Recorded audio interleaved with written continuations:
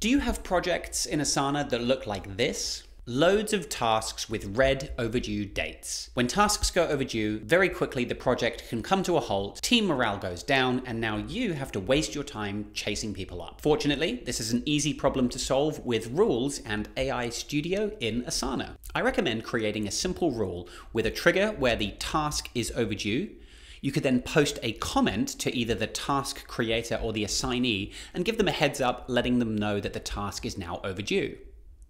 You could make this automation even more powerful by having a second trigger when the task is 2 days overdue. Using AI Studio, you could then have different conditions to check how overdue the task is, and when it's 2 days overdue, you could even create a subtask for the task creator to then follow up. A workflow like this is great because it gives the assignee a chance to catch up on day 1, but if it's going even more overdue, you get a task to follow up yourself on day 2. Simple little tricks like this are great for keeping a project moving along before it goes drastically off track. Click my related video down below to watch a full tutorial on how to set up this rule in Asana.